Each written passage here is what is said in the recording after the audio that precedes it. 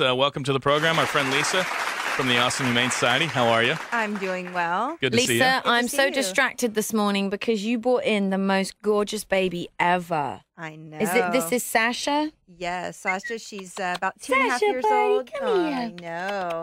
She is beautiful. And she will win anyone's heart just as quickly as she has won yours. Oh my God, I've been sitting on the floor with her since you walked in, and she is just absolutely gorgeous and calm.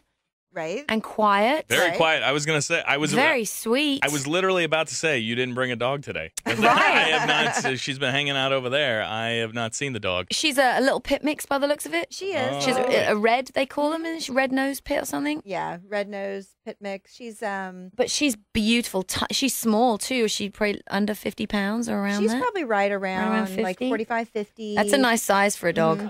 And you know, she loves swimming. We've got some, Does she? Yeah, we've got some really great pictures of her. She's actually right now she's living in a foster home. She's not able to live in the shelter because she's just stressed out. Yeah. It's hard in there. Yeah, it is. All the noise and the smells, and she seems like she's kind of a shy girl too. She is, but she's really coming out of her shell. She's in her foster home. She's with 2 other dogs, so she's good with other dogs. If you have a dog and you need a companion, I think she would be a good companion for Blue. She's a little smaller, which is good. Right. I don't need another one his size at home. Right. When Brody kicks the bucket, if she's still available.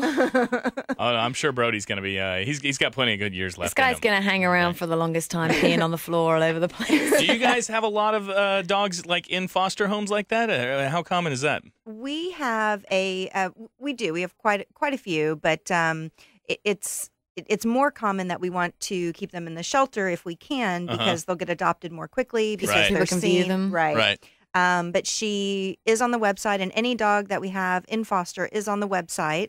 And we can make arrangements for folks to come in and see them. And so we really want to provide that for the dogs when they are stressed out, when they or if they need special medical care. So a lot of dogs are going through heartworm treatment in foster and they homes. need to be completely still for that, don't they? Right. Did you know this? No exercise at all if they're on that heartworm treatment. It's kind of sad, but it's the best for them. It's only a couple months. My dog is on a 6-year heartworm treatment plan. Actually, it's called Jason's lethargy. I'm on a heartworm treatment plan too. So, how can people, if they want to see the dog or see any of the dogs and cats, how do they find you guys? Really want folks to come by the shelter. We're on the 183 North Service Road between I-35 and Lamar.